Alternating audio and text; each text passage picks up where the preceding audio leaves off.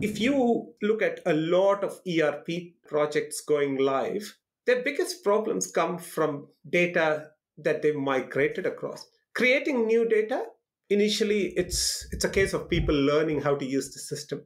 And psychologically, if there's a thing that you have to get up and do every day, you will struggle for the first few times, but eventually you'll start getting used to it.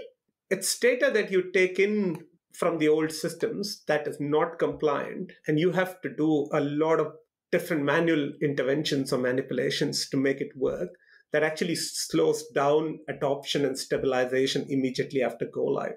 This is also what dictates the first impressions of your solution once you've gone live. If people can't use it, then people are likely to find other ways of getting the same work done.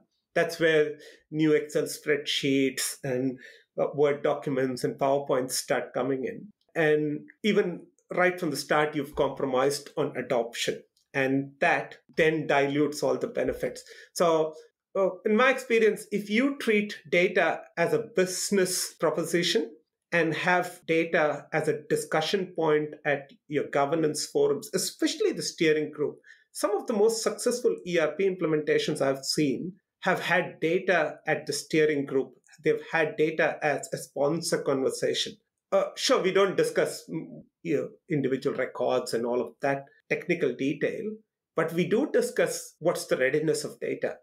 People readiness is one thing, data is the other one. If you make that a business proposition, a topic of business importance, people will get involved. People will do the cleansing. It's not glamorous work. Cleansing data or making it ready for migration is not glamorous work. But at the end of the day, it's data that actually dictates how well your system's adopted.